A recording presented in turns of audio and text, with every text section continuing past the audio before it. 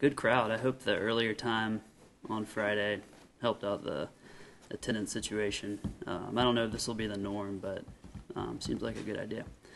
All right, so I'm Matt Morrisette. I'm one of the critical care clinical pharmacists here, and I'll be presenting with Amanda Liszewski, who's also on the critical care team. And we'll be discussing strategies for managing the patient with complicated alcohol withdrawal syndrome.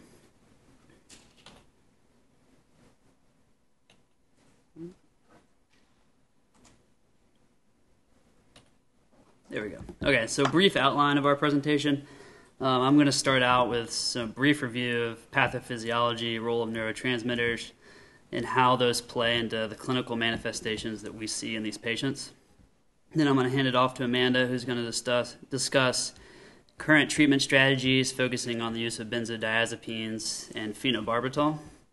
And then I'll come back and close up with the role of dexmedetomidine, and then we will both touch on briefly, I'm not sure if everyone's aware, but the current UVA alcohol withdrawal protocol or guideline is currently being revised. So we'll touch on a few components of that. Unfortunately, it's not finalized, and we were hoping it was going to be a little further down the road, but we'll shed some light on that as we can. All right, so alcohol use disorder. Ethanol is the second most commonly abused psychoactive substance behind caffeine, which I'm sure most of us are familiar with.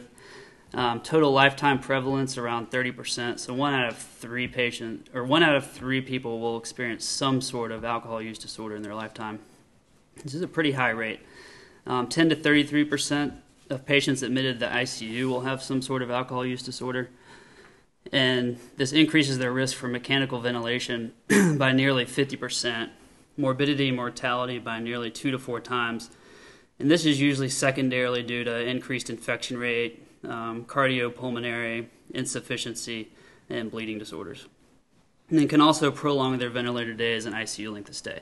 So as you can see, it's a huge burden on our healthcare system and something we should be actively trying to find better ways to manage. All right, so the clinical manifestations we see in our patient that's withdrawing from alcohol is really driven by the effect and imbalances in neurotransmitters. And we have a couple of different neurotransmitters involved, and we see different effects whether it's an acutely intoxicated patient or a patient that's actively withdrawing. So the primary inhibitory neurotransmitter in our body, GABA, or gamma-aminobutyric acid, we see an increase in acute intoxicated states, which leads to sedation and discoordination, whereas in withdrawal we see deficiencies in this neurotransmitter pathway, leading to both anxiety, insomnia, and potentially seizures. In opposition to GABA, we have the primary excitatory neurotransmitter, which is glutamate or L-glutamic acid, which we see decreased in acute intoxicated states, leading to memory disruption, and increase in withdrawal states, leading to delirium and then potentially seizures as well. Epinephrine's increased in both acute and withdrawal settings, more so in the withdrawal setting, leading to hypertension and tachycardia. Then we also see effects on serotonin and dopamine, which lead to some of our neuropsychiatric complications. All right, so really the underlying primary mechanism of alcohol, acute intoxication and withdrawal is the balance between GABA and glutamate and insufficiencies in these pathways in each disease state respectively. So in our normal person who doesn't abuse GABAergic or excitatory substances, these two pathways exist in harmony. So our GABA or inhibitory pathways balance out our glutamate and excitatory pathways, sort of in homeostasis. Now, if you take a trip out to the vineyards and drink a bottle of wine one day, but you don't have a chronic history of this activity and become acutely intoxicated, this orange bar represents ethanol acting on the GABA receptor. So you get an increase in this inhibitory pathway. Now you go home, sleep it off, wake up with a headache. These two pathways return back to homeostasis and equal each other out. So no issues. Now in your chronic alcohol user, you can see on the left here, when you chronically ingest alcohol, you chronically elevate this GABA pathway, and you chronically live at the top of this orange bar here. Now, when you have that chronic elevation in GABA activity, the glutamate wants to balance itself out because we want to live in homeostasis. So your body starts to upregulate glutamate activity and glutamate receptors, creating a new baseline activity, which you can see over to the right here. In addition, we start to deregulate GABA activity because this has been elevated for such a chronic period of time. So we create these new baseline activities in both aspects. Now, when the chronic alcoholic stops drinking ethanol, which is acting on our GABA receptor, you create this deficiency in GABA agonism. And this is really where our therapeutic treatments come in to replace this degree of GABA agonism that ethanol was once giving this patient. And then glutamate remains elevated because, remember, we've created this new baseline activity, and this leads to a lot of the clinical manifestations we see, such as excitatory states and then potentially seizures. All right, so like I said, a bunch of different clinical symptoms we see. A majority of the time, these will be mild to moderate symptoms in the uncomplicated withdrawal patient. And then we see a lot of these same symptoms in the severe patients. But then really to classify the complicated alcohol withdrawal patient is really the basis of three symptoms: alcohol withdrawal seizures, the development of alcoholic hallucinosis, and then delirium tremens. So it's also important to know when to expect these symptoms to develop upon cessation of alcohol. Really looking at the complicated symptoms, so delirium tremens we usually see peak around 4 to 5 days, but this can occur also up to 10 to 12 days post-cessation. So there's a common misperception that after 72 hours, the patient's really outside of the risk window for developing severe clinical symptoms, but that's not true. For alcohol withdrawal hallucinosis and alcohol withdrawal seizures, those usually peak 1 to 2 days post-therapy, so a little earlier. But realizing that DTs can present a longer period of time after cessation. Looking at these three primary symptoms of complicated withdrawal, again, alcohol withdrawal seizures, onset within 12 hours, peak around 12 to 48 hours. These are usually generalized motor seizures. Status epilepticus is reported as presenting in 3% of these cases, but usually in those situations there's an underlying neurological disorder. Status epilepticus is very rare as a cause from just alcohol withdrawal. If the initial seizure is untreated, 2 out of 3 patients will experience multiple seizures. So it is important to treat these up front if able. Alcoholic hallucinosis and delirium tremens. Really the big differentiating factor between these two symptoms is with alcoholic hallucinosis, the sensorium is clear, vital signs are stable, and it's really isolated visual misperception. So seeing bugs crawling on the wall, but you have a clear sensorium. Whereas with delirium tremens, a profound confusional state, hence the word delirium. With delirium tremens, around 80% of cases resolve within 72 hours of onset. The mortality drastically increases if the duration of DTs lasts beyond the 72-hour window. All right, so how do we assess our patient with alcohol withdrawal as far as active withdrawal and severity of that withdrawal, or even predicting how severe the withdrawal may be? So we have a couple of validated clinical scoring systems. The first scoring system was developed back in 1973, which is the Total Severity Assessment Scale. You still see components of this scale built into our more modern scales, but this one has kind of been phased out. The one we use here at UVA, as far as symptom-triggered management, is the CIWA scale, or Clinical Institute Withdrawal Assessment. It's a validated 10-item assessment tool used to quantify the severity of a person that's actively withdrawing. It's a score less than or equal to 8 corresponds to mild withdrawal, 9 to 15 moderate, and greater than 15 severe withdrawal symptoms. The Alcohol Withdrawal Syndrome Scale is another scoring tool that some institutions use. Similar to the CIWA scale, it classifies as mild, moderate to severe withdrawal symptoms. So two of the more common tools to classify active withdrawal and usually targeted at delivering some sort of treatment modality. And then recently, there's been a lot of attention on this PAWS score, which is the Prediction of Alcohol Withdrawal Severity Scale, which in contrast to CWA and the Alcohol Withdrawal Syndrome Scale, it's used to predict if a patient will develop severe withdrawal versus classifying an active withdrawal. So this was first studied in a pilot study in 2013 and then was prospectively validated in 2015. And this scoring system will be incorporated into the new UVA guidelines, so we wanted to introduce that to you guys here. So it's basically a 3-part scoring system. So the first part is a yes or no question. Have you consumed any amount of alcohol in the past 30 days, or does the patient have a positive BAL on admission? If you answer yes to this question, then you proceed with the test. The next 2 parts are a 10-point scoring system. 8 questions under Part B are on a patient interview, some more subjective measures, given 1 point each. And then Part C is 2 questions, 1 point each, more objective criteria, including the patient's BAL and presentation greater than 200, or is there evidence of autonomic activity?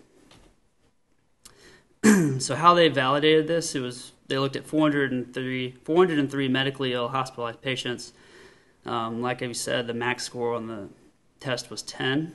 And what they found, as you can see in the logistic regression curve here, that they had a positive predicting value of 93% of a PAWS score of greater than or equal to 4 to predicting a patient develops symptoms of complicated alcohol withdrawal. So this was both sensitive and specific with a negative predictive value of 99.5%. All right, so quick assessment question. Which of the following is not true in severe alcohol withdrawal syndrome? A large imbalance in glutamate and GABA pathways frequently results in complicated alcohol withdrawal syndrome. A PAWS score of greater than or equal to 4 is predictive of complicated alcohol withdrawal. The incidence of DTs peaks at 24 hours and does not occur outside of 72 hours following cessation. And the presence of an alcohol use disorder can prolong mechanical ventilation and ICU length of stay, in addition to increasing mortality. C, correct. Alrighty, now I'll turn it over to Amanda to discuss management of alcohol withdrawal syndrome. Alrighty. So now that we've gotten a little bit of background on alcohol withdrawal syndrome, we're going to kind of focus the rest of the presentation on managing this condition. So as far as goals of therapy for managing alcohol withdrawal, there's really a number of goals we need to be considering throughout the patient's hospitalization, but for purposes of today's presentation, what we're going to focus on is preventing and treating withdrawal symptoms, specifically our most severe symptoms of seizures and delirium tremens, but also symptoms of sympathetic overdrive that Matt mentioned earlier. And at the same time, we're going to talk about ways that we can prevent any kind of complications that come with our treatment. So minimizing sedation, respiratory depression, and any adverse effects that come along with the medications that we choose. So in terms of pharmacologic agents that we have available to us for alcohol withdrawal syndrome, there's a little bit of data out there for a number of different classes of drugs, depending on what types of symptoms of alcohol withdrawal we're really trying to target. But for purposes of today, we're going to be focusing on our benzodiazepines, our non-benzodiazepine GABA agonists, or phenobarbital specifically, and then our alpha-2 agonists, as Matt mentioned, dexmedetomidine.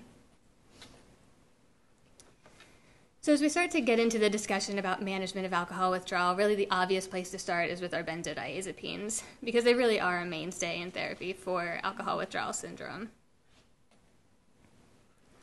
Now, benzodiazepines are of obvious utility in alcohol withdrawal because of their mechanism of action.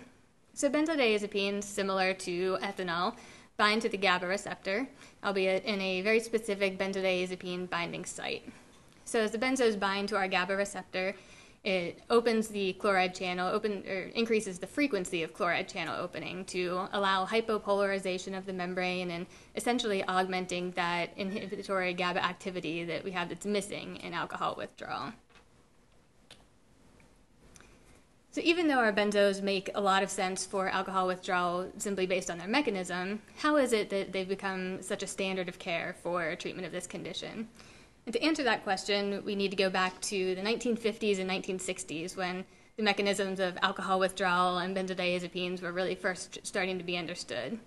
So this was a study published in 1969. It was actually a randomized, controlled, double-blinded study of just over 500 Veterans Affairs patients.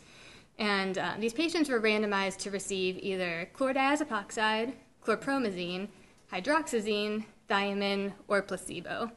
And the authors primarily evaluated the success of these therapies in terms of whether patients developed convulsions and or delirium tremens.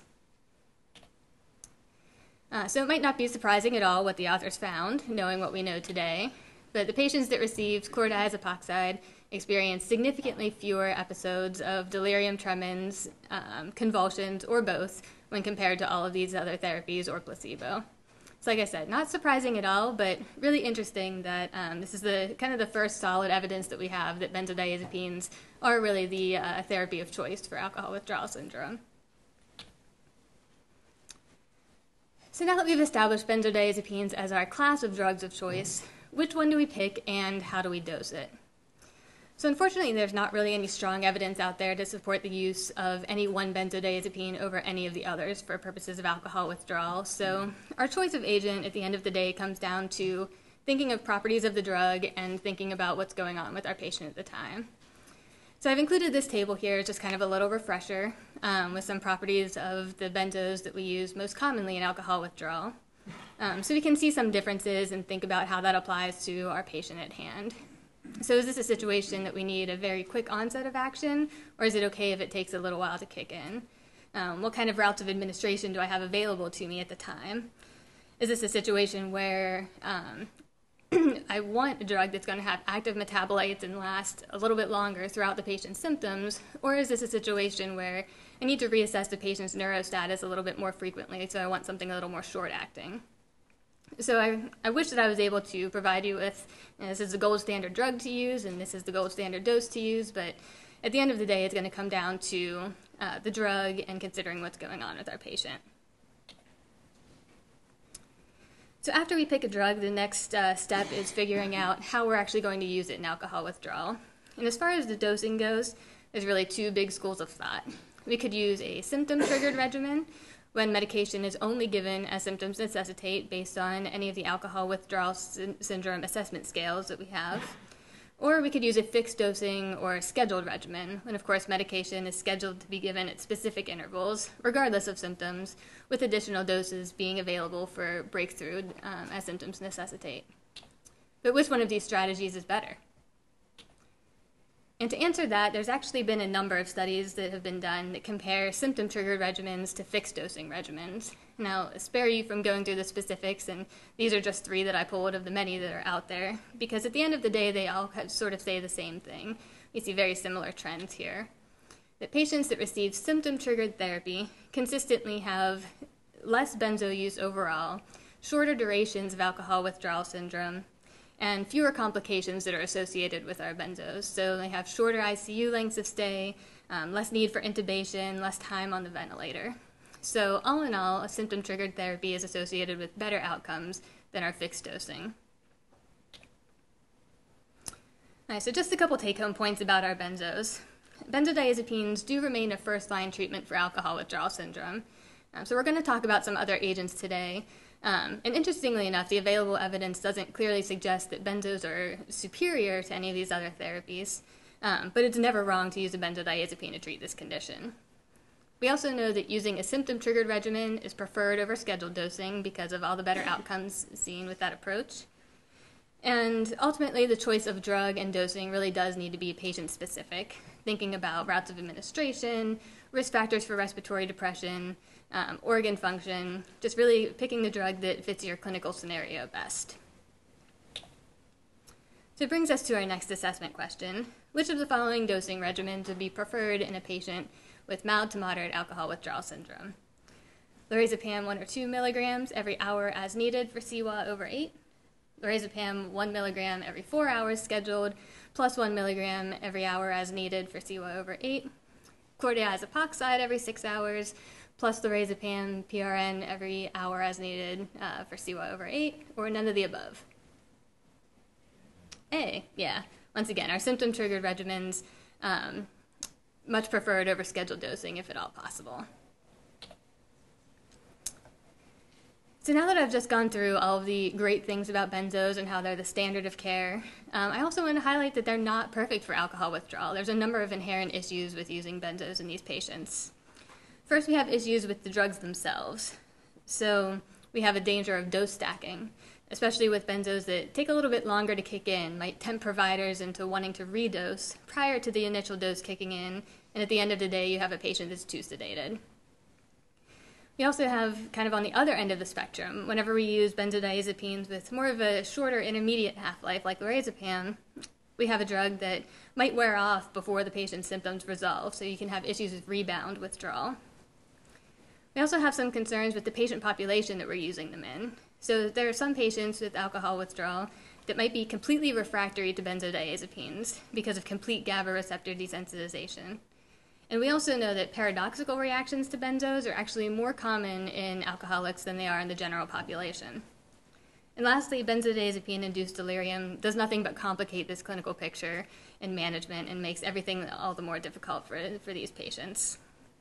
So because of all these concerns, it's really important for us to kind of start thinking outside the box, considering alternative agents, adjunct agents, so we can try to minimize our benzodiazepine use but still treat these patients appropriately at the same time. So that brings me to the next drug that I want to talk about, phenobarbital. And this is a drug for alcohol withdrawal syndrome that has kind of been a hot topic at UVA lately. Different providers kind of using it in a little bit different ways. So I just wanted to go through a little bit of the data for using phenobarb for this indication. So phenobarbital acts very similarly to both our benzos and to ethanol by binding the GABA receptor, but albeit this time at a different barbiturate-specific binding site. And a little bit different than our benzos, instead of increasing the frequency of chloride channel opening, they increase the duration of chloride channel opening. Again, allowing for that hypopolarization to occur and kind of slowing down everything in the brain.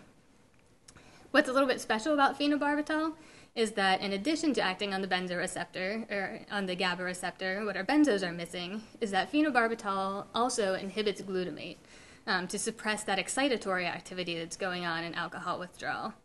So this is a really special kind of dual mechanism of action that phenobarbital has that makes it a drug that's really well matched to the pathophysiology that Matt talked about in alcohol withdrawal syndrome, and really makes a lot of sense that it could be successful in this condition. So since this is a drug that we're perhaps a little less familiar with than we are with our benzos, I did want to take some time to go over just some PK/PD parameters about it. As far as onset, it's a fairly quick onset of action, 5 to 10 minutes when given IV or IM, and a very long half-life, upwards of 3 days in most cases. It's mostly hepatically metabolized and a good portion renally excreted, so just things to keep in mind when you have patients with that kind of organ dysfunction. And the other really cool thing about phenobarbital is that we've seen that it has very predictable linear pharmacokinetics. So this is a figure from a PK study done by Tang Mose and colleagues in 2010, essentially plotting phenobarbital dose versus measured concentration. The green lines here represent the generally accepted therapeutic range of phenobarbital for purposes of seizure disorders. And although the levels don't necessarily predict efficacy whenever we're using it for alcohol withdrawal, at least that we know of, at least this gives us an idea of what a safe range of a level might be. So obviously what the authors found here is that the dose correlates very well in a linear fashion to their measured level. So we can predict with a decent amount of confidence what kind of level we're going to see based on the dose of phenobarbital our patients receive. So now kind of taking our pharmacokinetics one step further, I wanted to share this study that was done by Ives and colleagues in 1991 out of UNC. And they essentially used pharmacokinetics to come up with a dosing protocol for using phenobarbital in alcohol withdrawal syndrome. And they used this paper to describe their findings. So this group started with a loading dose of 15 milligrams per kilogram of ideal body weight, the first 40% given immediately, 30% given 3 hours later, the final 30% given 3 hours after that. They then calculated a maintenance dose, of course taking into account all of our pharmacokinetic parameters of bioavailability and percentage of the drug in salt form, using a goal level of 20, and calculated a maintenance dose. This dose was given in divided doses shortly after the loading dose and then tapered off over the course of about a week or so. So now if we combine the dosing used in that study with what we saw about 20 years later in the PK study, we see that 15 milligram per kilogram loading dose in an average size male is predictably going to give us a level kind of right in the middle of our therapeutic range, or our safe range. Just a couple other notes about the dosing protocol that they used. The phenobarbital doses for the loading dose were given IM, with the caveat that the first dose could be given IV if the patient was symptomatic. The maintenance doses were meant to be given PO, but could also be given IM if the patient didn't have any GI access. And the diazepam was available as needed for excess agitation between doses. Now, unfortunately, they didn't really comment too much specifically on the outcomes of this study, but it seemed to be generally well tolerated by all patients. They did specifically talk about two particularly complicated sounding cases of patients that responded remarkably well to phenobarbital, and did also comment that there were no adverse effects reported in the entire population that they evaluated. So now that we've kind of gone over a little bit of background about phenobarbital and seen at least one application of it in alcohol withdrawal syndrome, I wanted to spend a little time looking at the data that compares phenobarbital to our currently generally accepted therapies for alcohol withdrawal to kind of see where it fits into therapy if we're kind of thinking in terms of a treatment algorithm of sorts. So the first study I wanted to talk about was actually done in 1978 by Cramp and colleagues. And this was a double-blind comparison of diazepam to barbital, so a benzodiazepine versus a barbiturate for the treatment of delirium tremens. The authors evaluated patients admitted to a psychiatry unit with acute or impending frank delirium tremens. And these patients were randomized to receive either oral barbital or IM diazepam in a double-blind, double-dummy fashion. Now, our primary objective was really to just kind of provide a comparative assessment between the two therapies in terms of how they matched up in administration and effect. And for purposes of further evaluation, patients' symptoms were graded on a scale from 1 to 3, grade 1 being the least severe symptoms of just a tremor, grade 3 being the most severe symptoms of tremor, hallucinations, and also disorientation. And as far as results go, there were 91 patients that were included, and the therapy that each patient received was looked at by the evaluators and deemed to be either, quote, satisfactory or non-satisfactory in terms of administration and effect. So I get that this is really subjective, but it was 1978, so just stick with me. And in the population as a whole, what the authors actually found was that there was really no difference between the two therapies, that the barbiturate and the benzodiazepine were both equally efficacious in controlling delirium tremens in this population. But whenever they looked at patients according to severity of their symptoms, what they found was that the patients with grade 3, or the most severe alcohol withdrawal symptoms, actually responded significantly better in terms of effect with the oral barbital versus our diazepam. So maybe not the most methodically sound or robust study that's out there, but even from 1978, we start to see that this might be a niche where phenobarb really fits in, as in the complicated alcohol withdrawal, most severe symptoms type of patient. So now we fast forward about 35 years or so, and we see a study by Rosenson and colleagues published in 2013. This is perhaps one of the best quality studies that I could find that assesses phenobarbital's role in this condition. So this was a prospective, randomized, double-blind, placebo-controlled study in which the authors hypothesized that just a single dose of IV phenobarbital, in addition to standard symptom-triggered therapy, would decrease rates of ICU admission. So the authors here looked at emergency department patients with a primary diagnosis of alcohol withdrawal and randomized them to receive either phenobarbital 10 milligrams per kilogram IV or placebo. Now, interestingly enough, the authors comment in their discussion that this 10 milligram per kilogram dose was actually only chosen because it was the highest dose that the IRB would approve and still let their protocol move forward. So they say that it might not be optimal, but unfortunately they had no choice but to go with this dose for the purposes of their study. Their primary objective was the level of hospital admission from the emergency department, and then secondarily, they looked at benzodiazepine use, length of stay, and adverse effects. Now, there were 102 patients that were included, and importantly, there were no baseline differences in baseline characteristics between the two groups. But also notably, baseline alcohol withdrawal assessment scale scores in both groups showed us that this was a population of patients with moderate to severe withdrawal at baseline. And what they found was that patients that received phenobarbital versus those that received placebo saw decreased rates of ICU admission, decreased use of benzodiazepines, and no differences in adverse outcomes, regardless of whether or not they received the phenobarbital. So once again, we see a population of patients with complicated alcohol withdrawal and the more severe end of symptoms that are benefiting from receiving phenobarb. So like I said, I really was trying to dig through the literature and come up with some really robust, high-quality studies to share with you all to really kind of solidify the role of phenobarb in alcohol withdrawal one way or another, but the truth is there's really just not a whole lot out there right now. But there were a couple other studies that I felt like were worth mentioning that I think really go to show and kind of shape phenobarbital's role, again, kind of thinking in terms of a treatment algorithm. So the first study was done by Gold and colleagues in 2007. This was a single-center retrospective comparison of outcomes before and after implementation of a guideline that started with escalating doses of benzodiazepines and progressed to escalating doses of phenobarbital.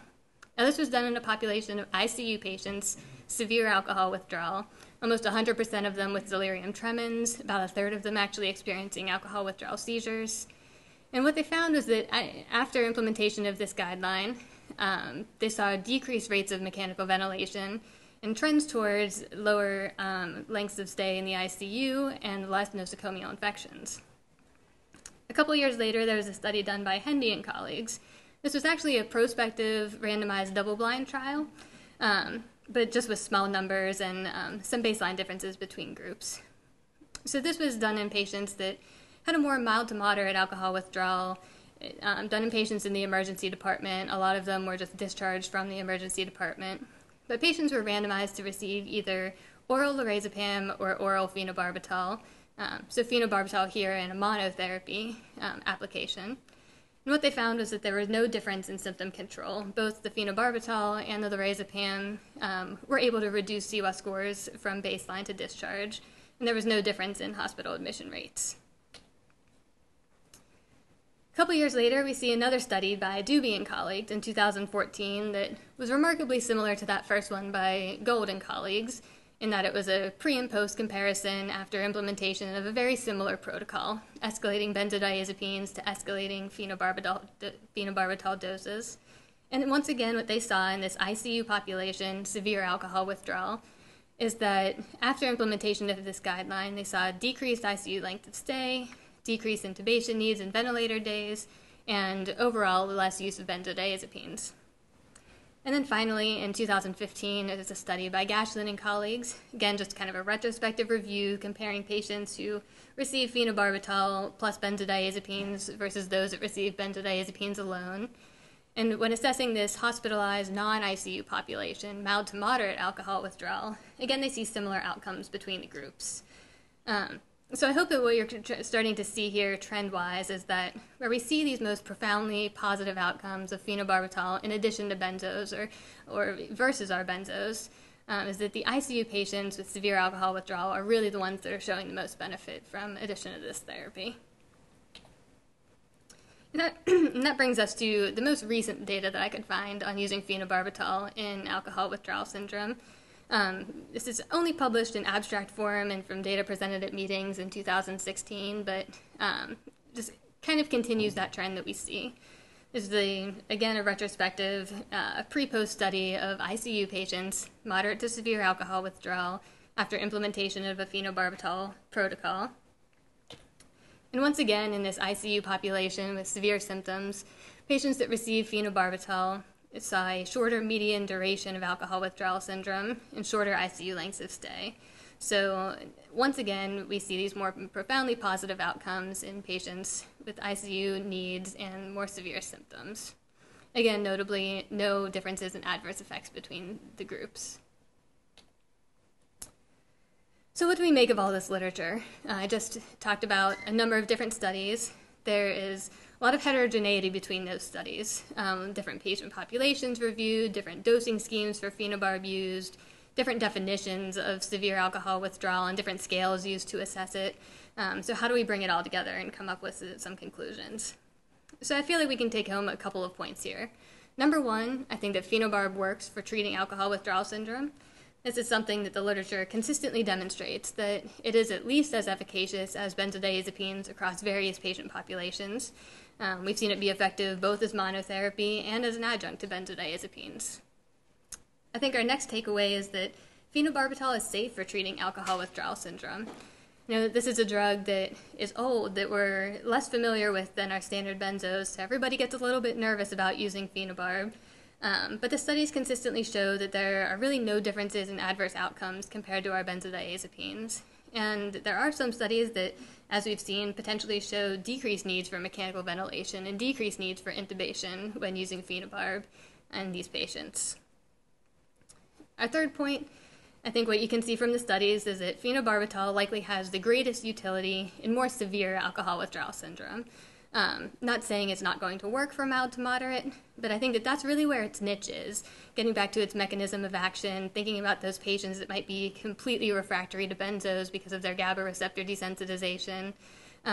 So phenobarbital is probably going to work best in our severe, complicated alcohol withdrawal versus the uncomplicated patients. And lastly, as pharmacists, of course, we care a lot about dosing regimens. But unfortunately, I think the optimal dosing regimen for phenobarb really is yet to be determined. We've seen a number of studies use it successfully in different ways.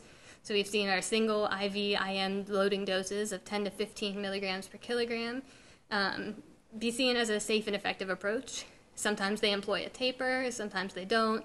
Again, both have been shown to be safe and effective.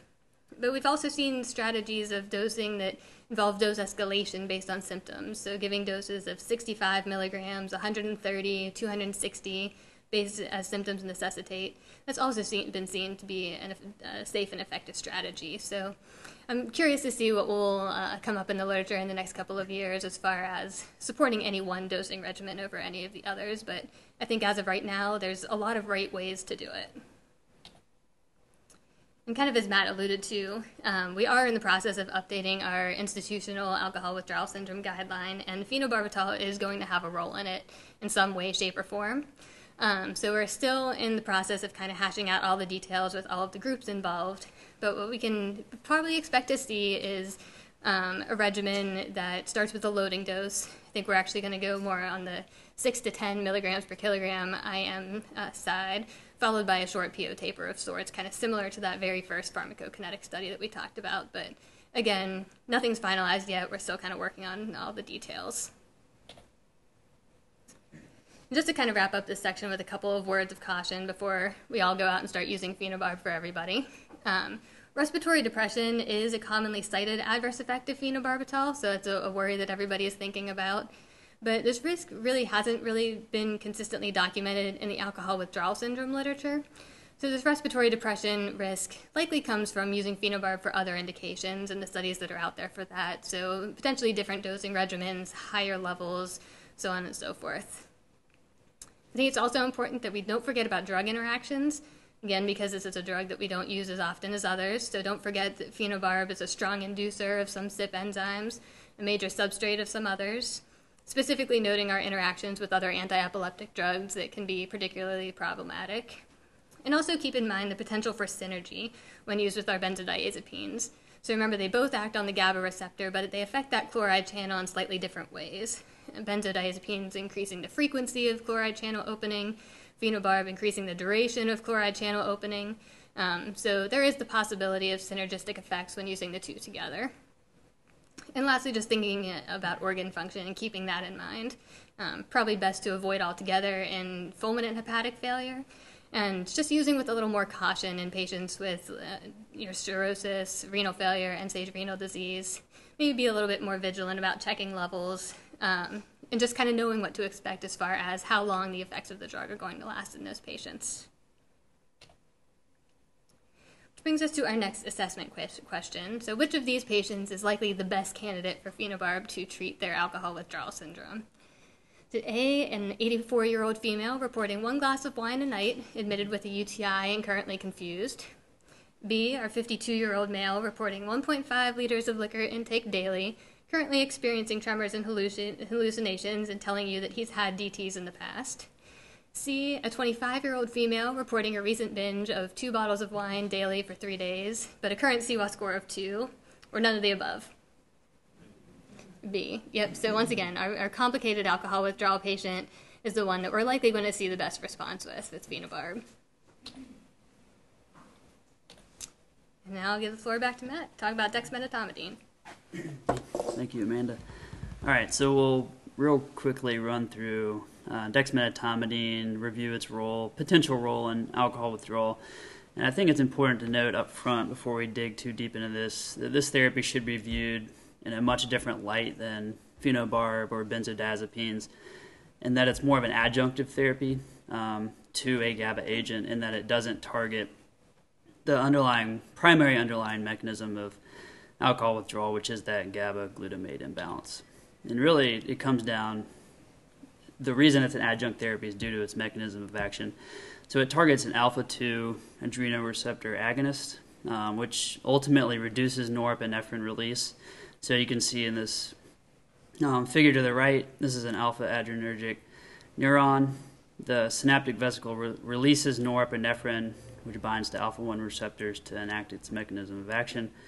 Dexmedetomidine agonizes the alpha-2 receptor, which triggers a negative feedback loop and prevents additional release of norepinephrine. And this is really targeting the alpha-2 2B subunit is where we get the sedative properties that we see with dexmedetomidine. And it's 8 times more potent than clonidine for this, the subset of this receptor.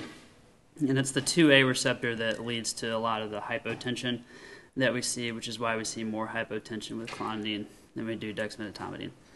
Then it has somewhat of a favorable pharmacokinetic profile with a pretty fast onset and offset, half-lives around 2 hours. There have been basic science studies that have shown correlating the degree of norepinephrine release to the severity of alcohol withdrawal, some pointing to an hypothesis that the excess norepinephrine agonizes excessive glutamate activity, but really the primary mechanism of dexmedetomidine is reducing this hyperadrenergic response that we see. And then an additional benefit is it provides sedation without respiratory depression. So, looking at the complicated alcohol withdrawal patient, potential benefits of this therapy, we mentioned, decreases autonomic hyperactivity, the ability to provide a cooperative sedation, which we've seen as its use as a sedative in the ICU, being a benzodiazepine sparing agent, so minimizing oversedation of potential benzodiazepine stacking, lowering the risk of intubation, decreasing the incidence of a secondary delirium, and then potentially decreasing ICU length of stay. Potential concerns with this treatment, as we mentioned, it doesn't treat the primary mechanism of alcohol withdrawal, so this should always be viewed as an adjunctive treatment to a GABA agent. We shouldn't use this as monotherapy.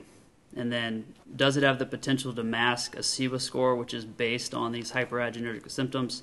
That may be a potential concern as well. And then, as we've seen with its use as a sedative, the hemodynamic derangement, such as hypotension and bradycardia, that we see with this agent. And then econotoxicity. As pharmacists, we should always evaluate therapies. Is this a potential cost-effective treatment? And I think that's yet to be determined. Okay, so we'll review a lot of the literature with this drug and these patients. And I was really surprised when I did a literature search for this talk in the number of studies there were out there evaluating the use of this agent in complicated alcohol withdrawal. As a forewarning, a lot of these studies are lower quality evidence studies, so more so case series and controlled cohorts.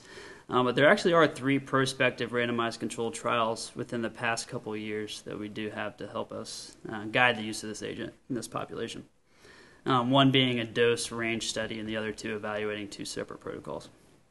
And then another forewarning as we work through these studies, keeping in mind that there's a large variation in study protocols, so it's hard to compare these to one another. So they really should be evaluated individually. And really the variations existed in 3 separate areas. So the threshold for adding dexmedetomidine, the definition of what a severe alcohol withdrawal is, and then standard of care benzodiazepine protocols and overall dexmedetomidine utilization, including titration and when to wean therapy. Okay, so the first study, one of the first studies that was provided in the literature was a pre-post retrospective analysis of 20 patients admitted to the ICU. They looked at dexmedetomidine for benzo-refractory severe alcohol withdrawal syndrome. They reported outcomes compared 24 hours pre-post dexmedetomidine initiation. So each patient was evaluated at the time dexmedetomidine was initiated, and then they looked at outcomes 24 hours pre-initiation and post-initiation. They chose to use the alcohol withdrawal severity scale as their scoring system of choice, which we mentioned earlier that this is a validated scoring system. And then they also reported benzo requirements and measures of autonomic activity. So as you can see in this graph to the right, the gray bar going up the middle here is times 0 when dexmedetomidine was initiated. And then they marked outcomes 24 hours pre in 1-hour intervals and then 24 hours post in the same 1-hour intervals.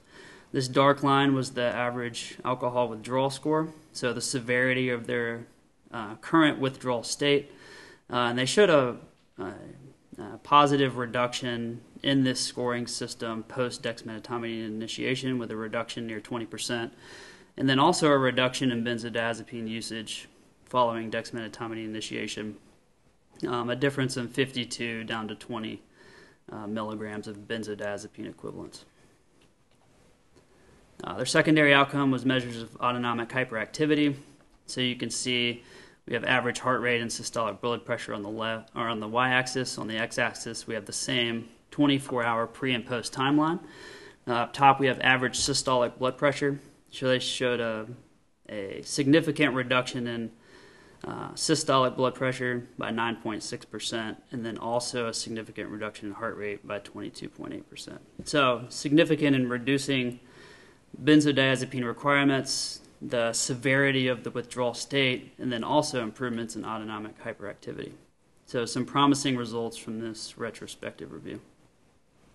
Some limitations of this, they didn't define what benzo-refractory withdrawal. So did these patients receive 2 milligrams of benzo equivalents and then went to dexmedetomidine, or did they receive 50 milligrams? They didn't define that. And then they had no protocol for when they initiated or how they titrated dexmedetomidine. So then Crispo and colleagues published in Pharmacotherapy in 2014 another retrospective study. This was a controlled cohort study at 2 institutions. They looked at continuous infusion benzodiazepines, included 33 patients in that group versus 28 patients in the dexmedetomidine group. And then both groups received a PRN benzodiazepine protocol. And they looked at Richmond Agitation Sedation Score as a surrogate for efficacy, and that's how they titrated dexmedetomidine as well. Outcomes, they looked at incidence of intubation and seizures as their primary, and they showed no difference between groups in each. Benzodiazepine equivalents, Dex group had a significant reduction in the quantity of benzos reused, but the number of PRN requirements was higher in the Dex group, but this was compared to a continuous infusion benzo, so not too surprising. The time until a sedation score was less than +1, similar between groups, hypotension and bradycardia, higher in the dexmedetomidine group, which we'll begin to see a trend in this outcome within these studies, and then hospital length of stay was unchanged between groups. So really the takeaways, no effect on intubation or length of stay. There is the potential for a benzodiazepine sparing effect, but we didn't really see the positive clinical outcomes from that effect. And then maybe as monotherapy, dexmedetomidine may blunt that hyperadrenergic response that composes our CIWA score, and that's the reason we saw this decrease in PRN benzodiazepines. then higher incidence of bradycardia, hypotension, and then an increased total drug cost in the dexmedetomidine group. Okay, following this, in the same year, we had our first prospective study. So this was a double-blind, placebo-controlled dose range study. So they had an interesting methodology. So basically, they took 24 patients, randomized them to one of three groups: 8 in the placebo group, 8 in a dexmedetomidine at 0.4 rate, and then 8 in the dexmedetomidine at 1.2 rate. So they had standard flat rates for each of these patients. So dexmedetomidine was not titrated. This was a single center, and then they also received symptom-triggered benzodiazepines on top of each of these therapies. So they noted in the dexmedetomidine group, so for their primary outcome of benzo requirements in less than 24 hours and 7 days, they used both dexmedetomidine groups as one to get an aggregate score, just to increase their patient population. So within 24 hours, they showed a significant reduction in benzo use, but no difference when they extended that out to 7 days. And this was limited by a mean dexmedetomidine duration of less than 3 days. And then 80% received the infusion for at least 24 hours. So most of our dexmedetomidine group was receiving this from 1 to 3 days. Similar occurrence of moderate to severe CIWA or Riker sedation scores, higher incidence of bradycardia in the DEX group, and then no effect on intubation or seizures, as we didn't see these in either population. So really the takeaways based on this study, no dose-response effects. So the group that received a low-dose dexmedetomidine didn't really show any difference to the higher-dose dex. But it wasn't powered for this endpoint, so I would take that with a grain of salt. Initiating dexmedetomidine early in complicated withdrawal reduced short-term administration of benzodiazepines, but we didn't see this for extended duration. They didn't assess the prevention on intubation, as a majority of these patients were already intubated when started on Precedex. And then less severe withdrawal symptoms leading to lower CIWA scores was likely driven by lower benzodiazepine requirements. So following this study, another retrospective case series, single institution, they defined severe alcohol withdrawal as receiving greater than 1 dose of benzodiazepine plus initiating dexmedetomidine titrated to a RASS of 0 to -2. They compared benzo use and hemodynamic measures 12 hours pre and post dexmedetomidine. They looked at median cumulative benzo use, which was reduced significantly in the dexmedetomidine group, or following dexmedetomidine. The lower mean arterial pressure following dexmedetomidine, and then lower heart rate as well. So potential improved hemodynamic profile and then reduced benzo requirements. So similar outcomes that we've seen in previous studies up to this point.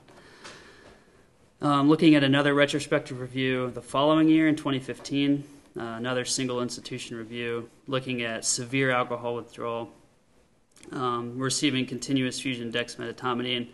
But where this was different from the others is they compared it to continuous infusion propofol or continuous infusion lorazepam. And really what they found was Precedex decreased the length of mechanical ventilation and decreased ICU and hospital length of stay. No real details provided on the actual protocol and how they titrated dexmedetomidine. All right, in 2015, we got our second randomized controlled study.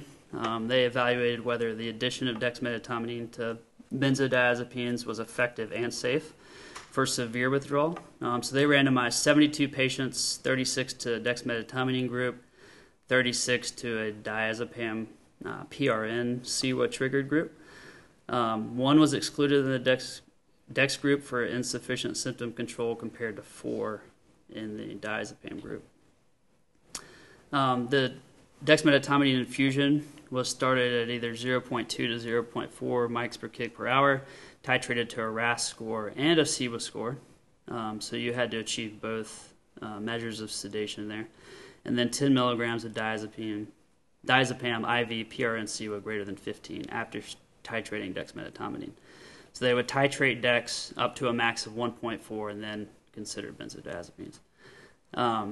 And then this was compared to a symptom-triggered diazepam regimen. What they showed is they showed a reduction in 24-hour benzo consumption in the dexmedetomidine group. They showed a reduction in cumulative benzo dose during the ICU stay, a improvement in percentage of time in target sedation. Patients requiring use of additional sedatives was lower in the dexmedetomidine group, but this wasn't significant. And they also looked at a nurse-assessed patient communication score, which was improved with the dexmedetomidine group, which we know Dex provides a cooperative sedation, so maybe not surprising. Patients that received haloperidol, lower in the dexmedetomidine group, and then they noted no severe adverse effects in either group, including seizures. Another retrospective review later this year looked at severe alcohol withdrawal defined as a CWA greater than 8 plus greater than 8 milligrams of lorazepam. So we see yet another definition of what a severe complicated withdrawal is. And then they looked at whether early initiation of DEX, so within 60 hours of hospital admission, plus a PRN benzo protocol, provided benefit. They looked at 6-hour interval dose density requirements of benzodiazepines up to 24 hours prior to an inflection point. So what they did is they looked at a controlled cohort of benzodiazepine groups and took the 6-hour interval of when the most benzodiazepines were given, used this as the inflection point, and then looked at 24 hours pre and 24 hours post, and then compared patients that received dexmedetomidine. So you can see here, looking at benzodiazepine requirements, you can see the inflection point was here. So the red group is the benzodiazepine PRN group. So they were, and then the DEX group is the blue line. So they received the same 6-hour lorazepam equivalents at the inflection point. Then 24 hours pre, benzodiazepine usage was similar. And then post-DEX, you can see the blue here is much lower than the red, showing a decrease in benzodiazepine requirements. Looking at hemodynamic measures, so heart rate was significantly reduced in the DEX group, and then systolic blood pressure was initially reduced upon initiation and then evened out over the 24-hour course to the benzo group. All right, so takeaways from this, dexmedetomidine showed decreased symptom-triggered benzo requirements, 12 hours of therapy versus matched cohort, and trends towards significance at 24 hours, increased incidence of bradycardia, and then no difference in our standard clinical outcomes of ICU and hospital length of stay, mechanical ventilation, and hypotension. And then most recently is one of our strongest methodological studies. This was published as an abstract. They have not published the full manuscript yet, so it's difficult to fully evaluate this, and they didn't fully go into detail of what their dosing protocol was. But basically, they looked at a multi-center randomized placebo-controlled protocol in severe alcohol withdrawal patients, comparing benzodiazepine-based versus benzodiazepine plus DEX. The DEX was initiated at 0.4 mics per kg per hour and titrated to a max of 1.4. They used the Minnesota detoxification scale for their titrated level of sedation of less than 14 and a RASS score of 0 to -2. And they determined a power to detect a 30% reduction in ICU length of stay. So they looked at 49 patients. The groups were well matched, except their detox score was higher in the placebo group, so maybe a sicker patient population in this group. Take it as you may. The primary endpoint, ICU length of stay, no different between groups. Secondary outcomes, delirium-free ICU days, no difference. And average daily benzo dose equivalent, no difference. So a little bit different than what we've seen in some of our retrospective studies. Secondary outcomes, respiratory failure, respiratory depression, and MMS scores, no different at discharge. Interesting, they did an anxiety score in both groups and found that the patients that received dexmedetomidine versus placebo actually had higher anxiety. which was interesting.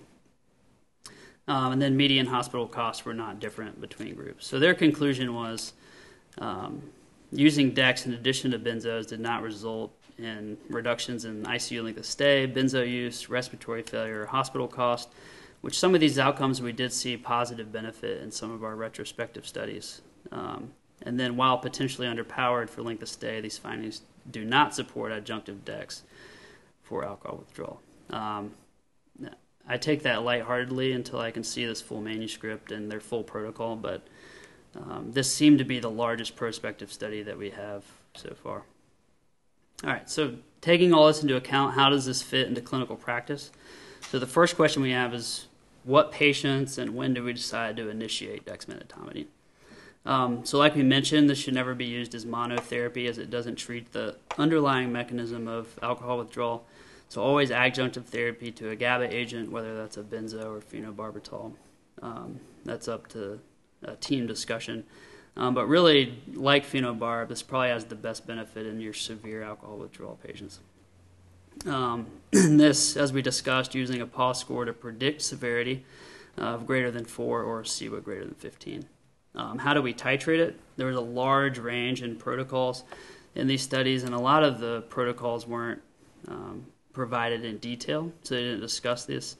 But likely initiate somewhere in the range of 0.2 to 0.4 mics per kg per hour, titrate to a RAS score of 0 to -2, or in response to a CWA trigger, as this is primarily focused at reducing the number of benzodiazepines patients receive, and then likely a max dose of 1.5 mics per kg per hour, which is what we use in our sedation protocols.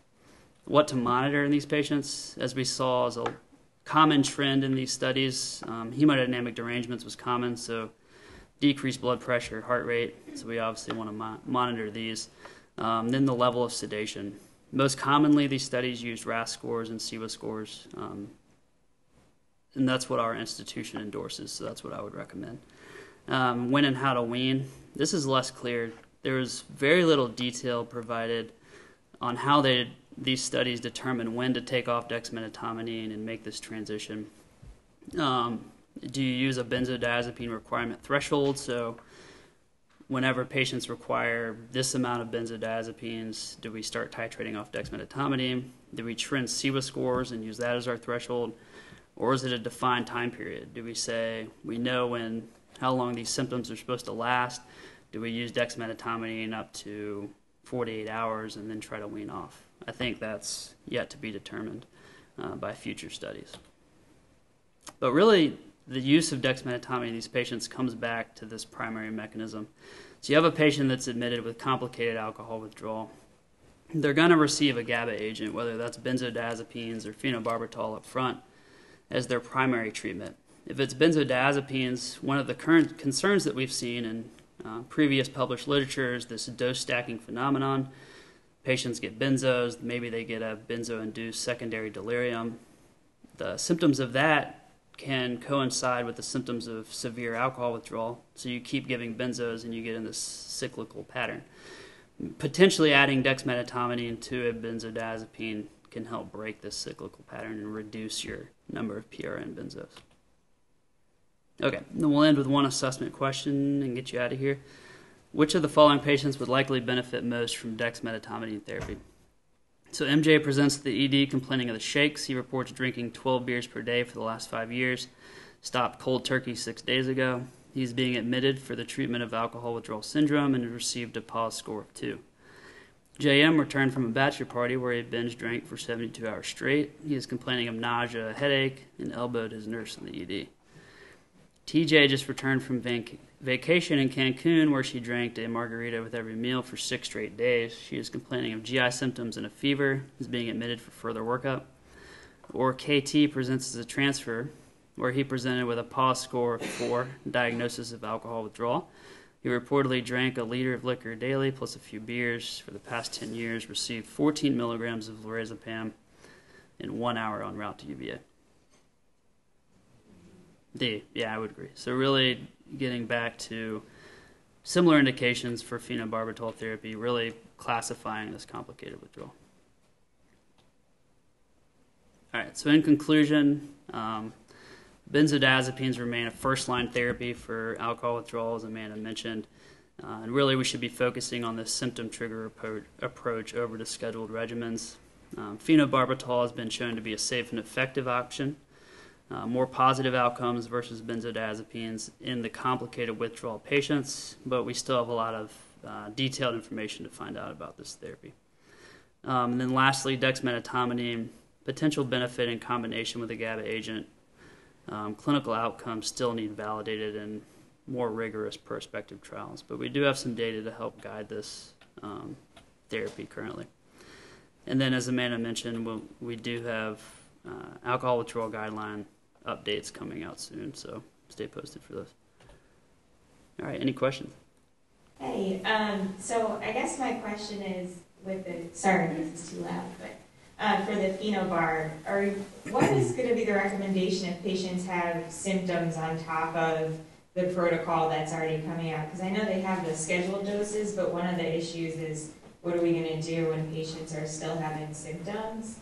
I know that's an issue on the floor. Yeah, and unfortunately I can't really speak to a whole lot of that right now. That's one of the big points that's still being decided, whether it's more appropriate to use additional PRN doses of phenobarb and stick with the monotherapy route, or if it's more appropriate to use our benzos in addition. I think right now the group is kind of leaning towards sticking with one drug and using PRN phenobarb doses for breakthrough agitation, whether that's going to be oral doses, IV doses, IM doses. I think that there's still a lot of discussion to be had, especially with nursing concerns and monitoring concerns. So that's kind of what we're leaning towards, but it's going to be one or the other. I don't have a great answer right now, sorry. No, that sounds good. I was just curious because I don't, on the floor we don't know which one to do. Right. When patients come out on phenobarb, so. Yeah, and the literature has shown both monotherapy and adjunct to benzos being effective, so I don't think either one is wrong. I think it's just whatever the group kind of decides to go with. Thank you for the presentation. I wasn't here in the beginning, and you may have already said this. Is this only going to be ICU focused, or are we going to see this on the unit floors as well? This is an institutional protocol, so this will, or institutional guideline. So this will apply across the board and kind of is really just an update to our current ICU or current alcohol withdrawal guideline that we already have. And just to add on to that, I know a lot of what we focused on was a lot of the ICU specific treatment modalities. But I think, my personal opinion, one of the benefits of potentially using phenobarb on the floor may be preventing an ICU admission. I think where we see a lot of our ICU patients in alcohol withdrawal being admitted from the floor is due to this excessive need for benzodiazepines, risk for respiratory depression. So if you can use an agent like phenobarb that potentially has a better kinetic dynamic profile, can allow for maintenance of respiratory status while in ease through the withdrawal period, I think could potentially lead to a reduced ICU admission, but that's probably yet to be determined. And then to just keep in mind, too, that it is a guideline and not a very strict protocol. So, of course, there's going to be dosing recommendations in there, but there's nothing that says that you must use this dosing and you can't stray from the recommendations in the guideline. That was a really good presentation. Thanks a lot. Lots of good literature that you guys presented. So as far as this going on right now, I believe that it's in the ICUs. Am I right? No, it's not yet. We don't have any kind of guideline protocol, nothing like that. It's really just provider specific. But it is being used. Yes. Occasionally, depending on the providers. Okay, so it's not on the floors, yet. in the ICU, yeah. Gotcha. Okay. So with all of this and kind of where we're going, would you recommend us to go ahead and recommend phenobarb to these really severe patients in the ED? Yeah. Based on the literature, I mean, I would kind of treat it as any other therapy. If I think it's appropriate, I'd for sure go ahead and make that recommendation. Yeah, because that'll be a definite practice change for us. Yeah. I think you'll have a lot more support once the guideline does finally go through and take effect. And people are just educated about it a lot more. But I think in the meantime, it definitely doesn't hurt to make the recommendation. Yeah, and I think, just to add on to that, one of the things we may see as pharmacists on the back end of these orders is in the transition from service to service. So say phenobarb started in the ED, then they go to the floor. If that floor team's not familiar with phenobarb, we may get a lot of questions as pharmacists. How do I manage this? What is this? So I think understanding the potential place in therapy and how to help guide practitioners would be helpful, because I have a feeling we'll be doing a lot of education as far as this practice is concerned, because there is a lot of unfamiliarity with it, which is causing a lot of concern with certain groups. But I think, going back to what Amanda said, once everybody's educated and becomes familiar with this, I think it will be a nice treatment modality.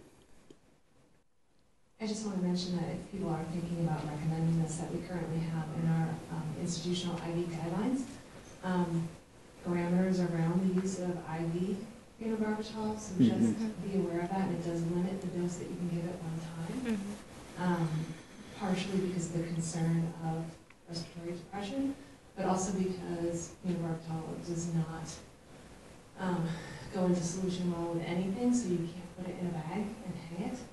So it has to be given IV push, and it has to be given IV push very slowly. I don't know what the parameters are for IM administration, but it's just something that I wanted to mention before we all leave here and start. Yeah, so that is something to stress too, that whenever this guideline does go live, we are going to be recommending the IM if at all possible. Of course, there are some patients, super low platelets, no muscle mass, that can't get IM. So in that case, the IV, we would have to take into account all of that monitoring. The monitoring is currently one of the big discussion points on IM administration, and whether it involves the same level of monitoring as the IV form, and whether that's possible on the floor versus in the ICU, how intense that is. So all to be determined. Yes. All right. Thank you, guys. Thank you.